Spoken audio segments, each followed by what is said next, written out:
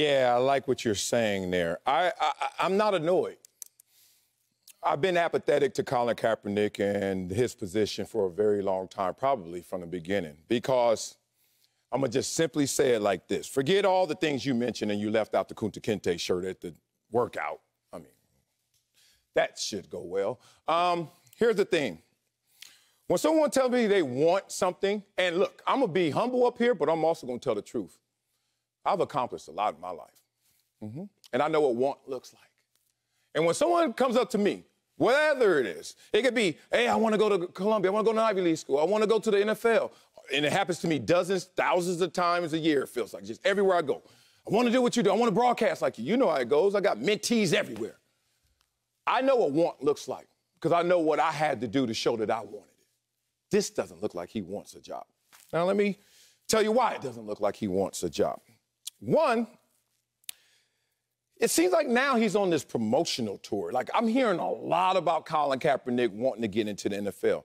And it makes me scratch my head like, why now? Interesting. You got Spike Lee on this team, traveling with him. Spike Lee traveling with you, filming a documentary. And full disclosure, they reached out to me and want me in a documentary. I don't know. I got to have Final Cut edit. Because I like you, Spike. You might do the wrong thing on me and put me out there wrong.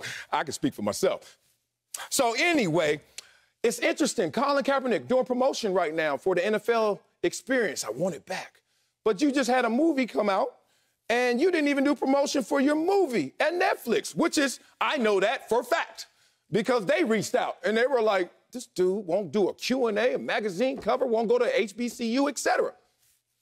That's y'all thing. I told you I've been apathetic to this dude because none of us speak for all of us. So stop coming to me thinking just because we got the same skin color or we are labeled the same that we gonna speak for each other. I speak differently. And that's the beautiful thing about being black or anybody in this world.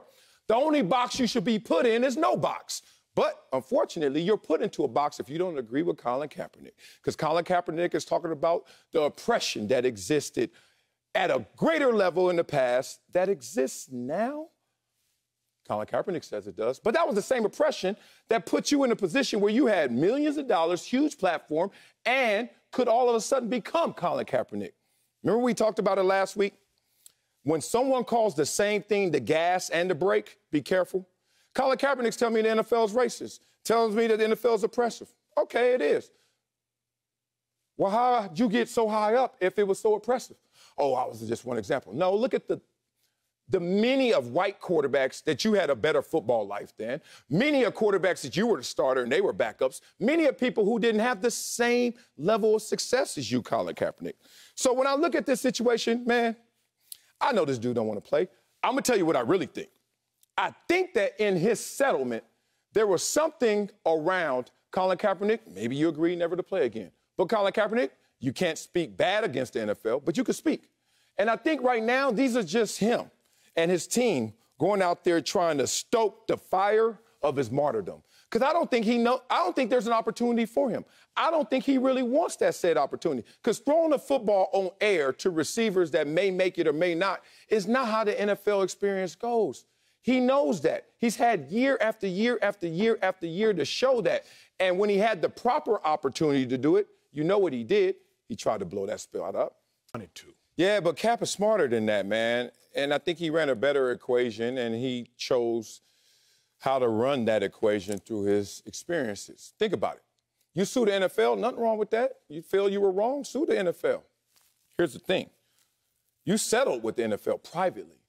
So now there's a lot going on here that no one knows. Yeah, true. You are legally bound to not speak on this situation as they are as well. So when you had them on the hook, when you had the hammer, and you chose to settle, fine, settle. But I wonder what the fine print of that settlement said, because now, to me, coincidentally, it seems like we've hit a threshold. We've hit a benchmark where, okay, Colin Kaepernick, now you can talk it up. And why are you going to talk it up when it's the same league you portrayed as a plantation in terms of the drafting process and the combine? You want plantation money again? It's just silly, man. You got to move with that stuff. Let me tell you one thing that I did like what Colin Kaepernick said, because I love it when you keep it thou wow. He said, look, how come I can't play in the NFL? He called him out, really. He's trying to challenge the NFL on his principles and potentially his pandering. He said you can't have in the end zone end racism and Black Lives Matter, and then you're sitting over there trying to keep me back, and it's not based on the meritocracy. It's based off of professionalism, which can hide words such as distraction in it. You can umbrella that. When meritocracy says, like, he better than some other quarterbacks, get him in the league. I do like that. I like the challenge of Colin Kaepernick using what he has as ammunition to say, hey, NFL, be real to the people. What is it really about? But what I don't like in whole is that I've never met a prospect that ever tried to get an opportunity in the NFL who went about it this way. And especially when they are descending from the heavens. He had it all. He didn't have the epiphany, I guess, at that moment. But when Colin Kaepernick was on top, none of this was existing. And now he's on the bottom, or out the league, I should say. All of a sudden, he wants to kick up dust when 2017 through now, where was all this dust kicking up? He ain't playing me. He playing people out there who thinks he speak for them. And unfortunately, I'm here to tell you, he doesn't speak for you. You speak for yourself. Coming up, Joel Embiid.